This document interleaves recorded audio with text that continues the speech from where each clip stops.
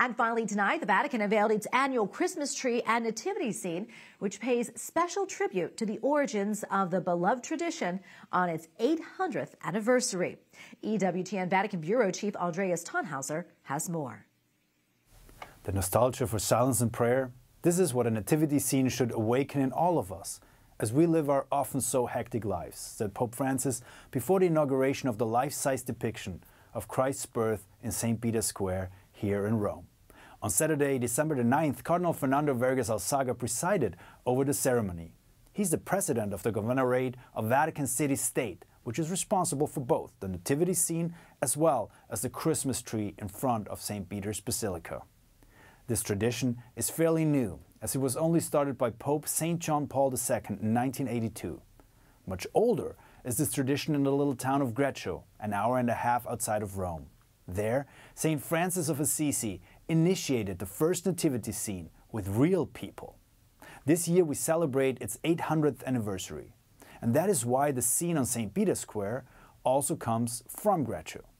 The nativity scene shows beautiful terracotta figures crafted by Neapolitan sculptor Antonio Catone. This is a big difference to St. Francis's original, who had real animals and people impersonating Jesus Christ's birth in a cave just outside Greccio. In St. Peter's Square, we can now find a replica of this cave. We also see frescoes that are taken from the shrine in Greccio, which had been built over the original grotto.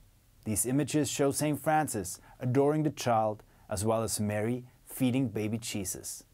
The still empty manger is at the center of the large nativity scene.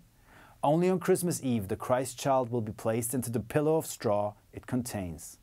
There are Mary and Joseph, the cow and the donkey, as one would expect from a real nativity scene. But there's also St. Francis and some of his brothers shown right next to the manger. It's a real tribute to the founder of the Franciscans and inventor of the nativity scene. The large Christmas tree right next to the scene comes from the northwest of Italy. It's an 80-foot tall fir. The town of Macro donated the tree and adorned it with edelweiss flowers native to the Alps from where the tree was taken. After Christmas, its wood will be used to make toys for children in need, something very important to Pope Francis. And there's another fact that was important for the Holy Father to point out.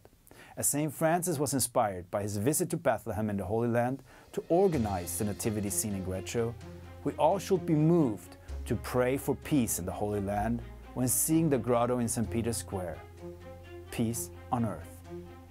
In Rome, Andreas Thonhauser, EWTN News Nightly.